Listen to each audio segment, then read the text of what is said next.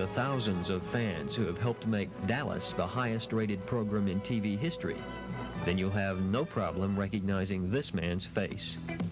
He's South Fork Ranch foreman Ray Krebbs, but his real name is Steve Kanaly. Mr. Kanaly was in Tuscaloosa recently for the grand opening of Parisian's department store. Although he was discovered by the legendary film director John Huston, it wasn't until he joined the cast of Primetime's hottest show that his popularity reached an all-time high. For this reason, Steve Kanaly doesn't mind being the Dallas cowboy who doesn't play football.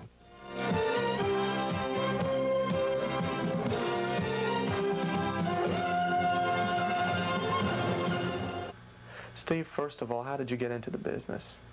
I suppose some people would think that, you know, I had the great stroke of luck or the gift or the thing that people would give up anything to get. To me, at the time, it was kind of a whim. It turned out to be something that, well, you couldn't necessarily walk away from. What had happened was I got interested in films, but only in a technical sense, as I was a technical advisor on the writing of the film Apocalypse Now. And John Milius was a friend of mine who wrote that script 12 years ago. It took 10 years to get it produced. And then somebody said, well, gee, John, you ought to use Steve as this character in the show. He's a terrific, he'd be a natural. And I said, oh, come on, you guys. I was a Vietnam vet, had come back home and was going to school on a GI Bill. And when that project didn't work out, the thought was implanted in my mind. And at some time later, perhaps a year later, I was introduced to John Huston. And again, the suggestion was to John, in this case, why don't you use Steve in this role? And Huston and I had a nice meeting, and he said, well, what do you think, Steve? How would you like to do this picture with us? And I said, well, gosh, you know, I mean, of course, I'd love to. And he says, well, wonderful, then, boys, let's all just drink on it. And, I mean, literally, you know, a top, big, old-time, famous director just said, how would you like to be in this picture? And I said yes, and he knew I was a non-actor. I'd never been in a play in my life. And I felt a certain amount of comfort in making the choice and saying yes, I would do it in regard to the fact that I was playing a Western character and had always had a great regard for Western films and Western stars and had grown up loving the old Western shows that they used to air in the early days of television. And I thought, well, gosh, you know, I know enough about cowboys where I can go out and play that part. I had a one-week guarantee on the picture, which is not much of a guarantee at all.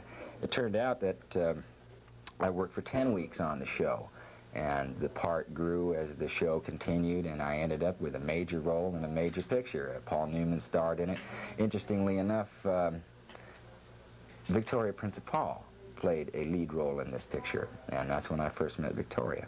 And I didn't see her again for 9 years until we worked together on the same series.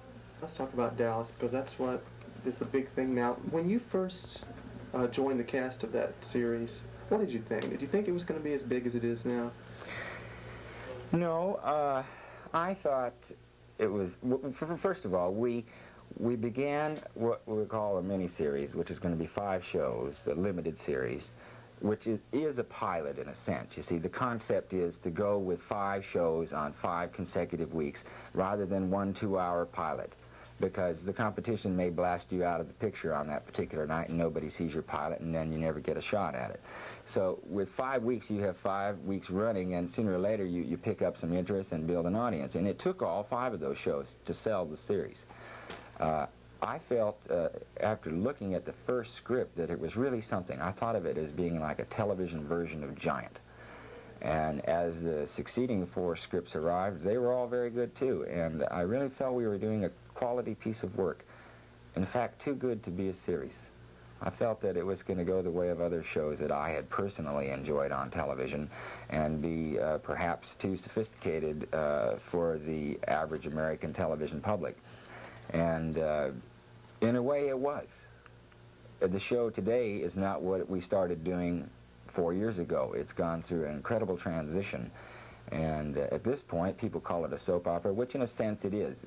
It's really not. As anybody that does soap operas will tell you, they do 30 pages of dialogue standing on 1 mark.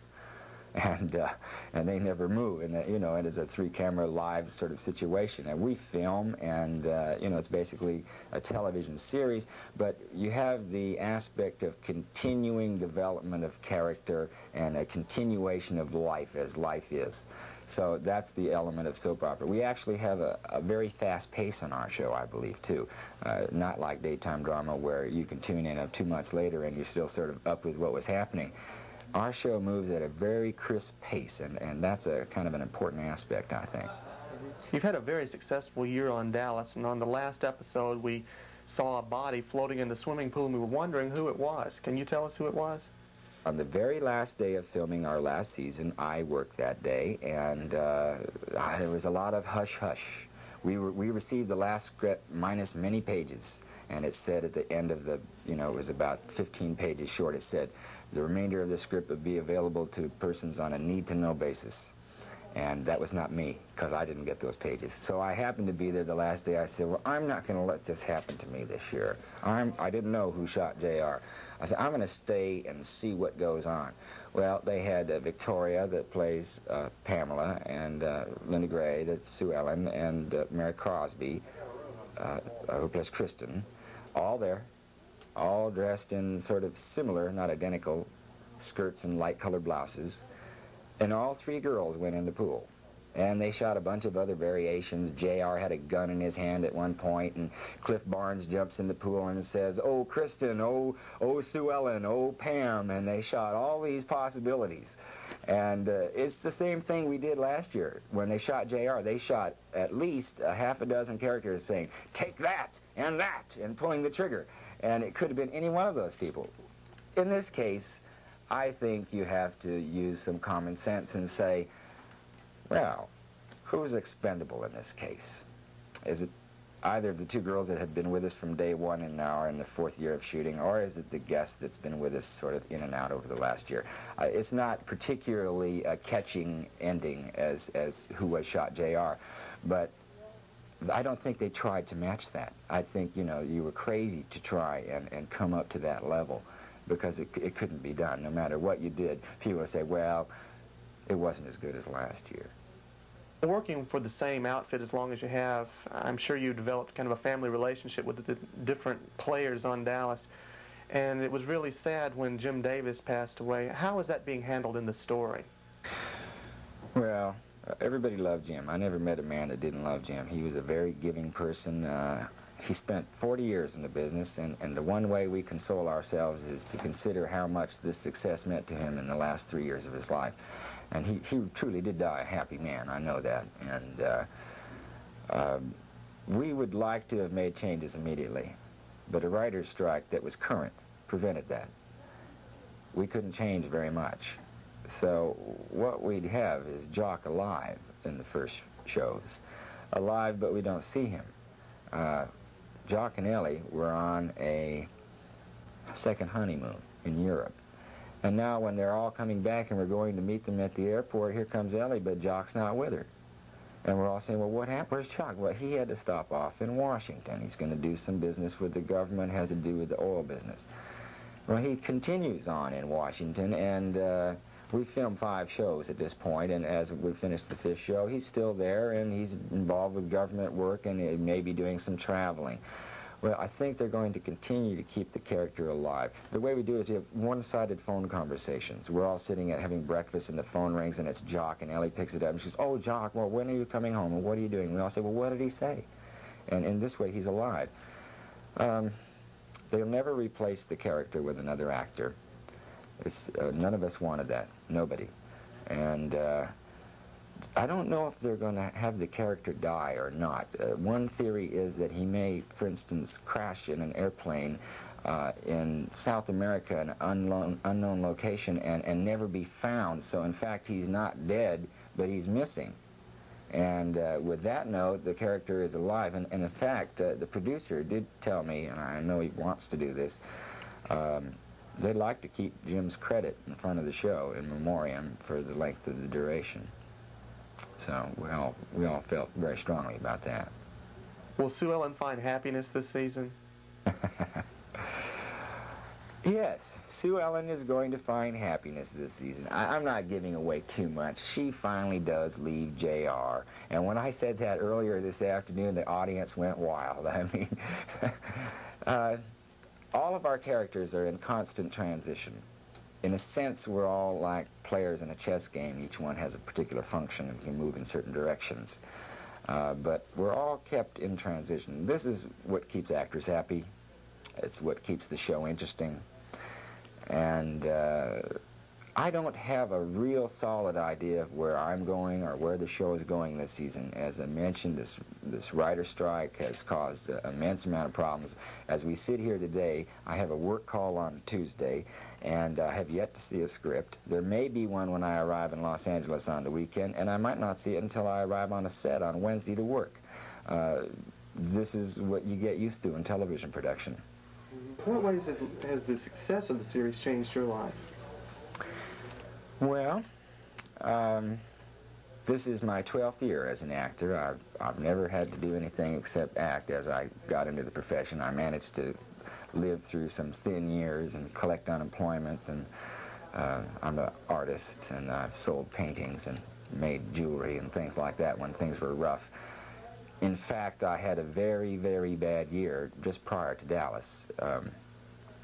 It was a year where I was up for all the major leads in various television pilots for series, in television movies and features, and ended up being the second choice or the third choice. And Jeff Bottoms got it, or Jeff Bridges, or Bo Hopkins, or Sam Elliott, or one of the other guys that are my contemporaries that were also up for the role.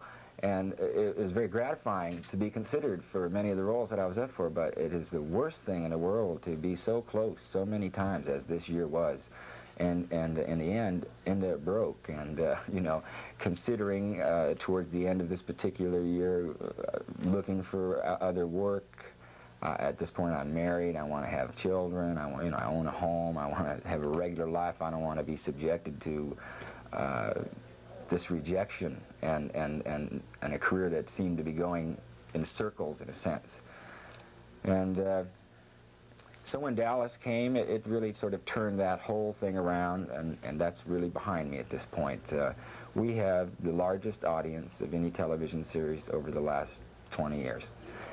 This is a hell of a format. It's a medium that I think I particularly appreciate. I, as an actor and as a person, reach out in an interview like this, in talk shows, in personal appearances, as I was involved with today. I go out, I meet those people. These people will say, gee, I met Steve. He was an interesting person. I like his work. They'll always watch every show I ever do. There's this broad base from which to operate that this show provides. Of course, it also provides a lot of financial incentives.